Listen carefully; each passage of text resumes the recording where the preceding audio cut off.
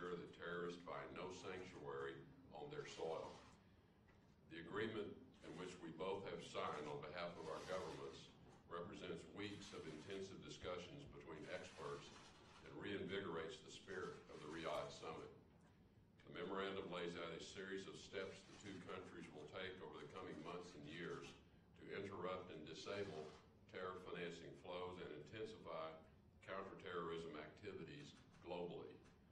The agreement includes milestones to ensure both countries are accountable to their commitments.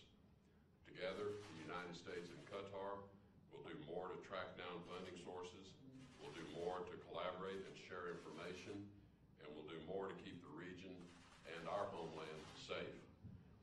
I applaud the leadership of His Highness the Emir of Qatar for being the first to respond to President Trump's challenge at the Riyadh summit to stop the funding of terrorism.